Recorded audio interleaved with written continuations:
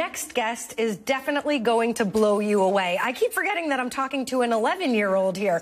We have Ava Otto joining us right now, who is not only an extremely talented dancer, you are also an actress, right? Yes. Welcome to the show. Thank you for having me. I'm so excited. Oh, you are so mature. This is just wonderful. And you said you're an only child, and that could be maybe why. You're around adults all the time. Oh, yeah. All right, talk to us a little bit about the competition you just did, Come Dance With Me. Can you tell us about that experience? Yes. So the show, I loved being on Come Dance With Me. It was super duper fun. Everyone was so nice. The judges were amazing. The choreographers were just like, everyone's so supportive. And I made friendships that will last a lifetime. It was just really awesome getting to dance with my dad, which I never thought he'd be a dancer. I always thought, oh, he's just going to be like a drummer, but he can dance. All right, Ava, I didn't give away the surprise, so you tell our viewers what the surprise is. Whose daughter are you? I am John Otto's daughter from Limp Bizkit, the iconic drummer who I think is super duper cool. But he had no idea of how to dance, right? This is something you taught him.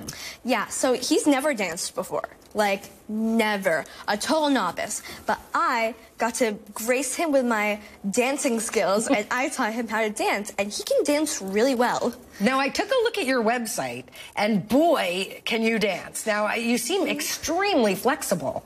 Yes. Is that one of your specialties, your splits and stuff? Oh, yeah. So I am also a contortionist. Wow. So I'm hypermobile as well, so my joints, they go past the normal limit.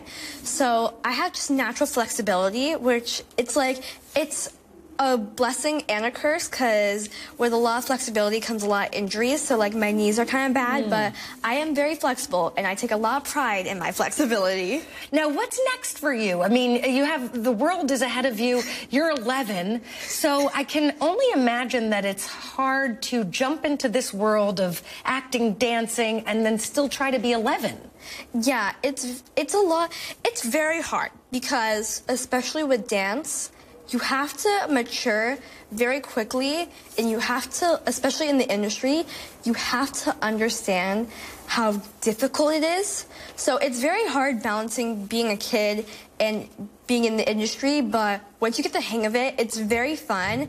And I'm very fortunate that I got to go into the industry so young, and I have all this experience, and it really is a blessing, but sometimes it can be hard. We want to see you do it, okay? We want to see you dance. So I'm going to scoot out of the way so you can have the stage and just show our viewers a few simple dance moves, maybe some of your contortionism if you want. Okay.